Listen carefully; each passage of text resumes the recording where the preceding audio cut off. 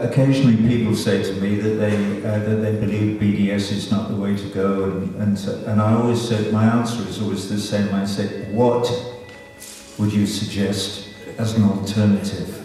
To this day, nobody in opposition to BDS has said to me this. By the end of the day, BDS is run by people of conscience, and those people deserve respect and deserve to be listened.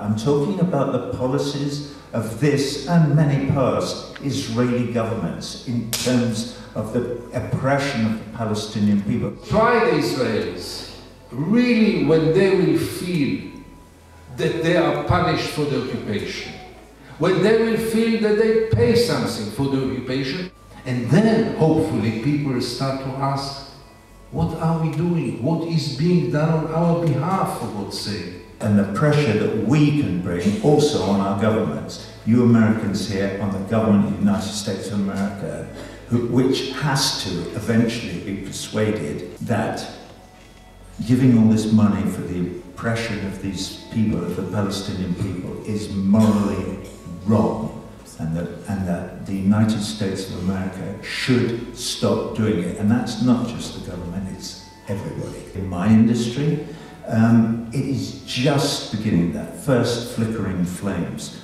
of solidarity are beginning to spread through a small number of people.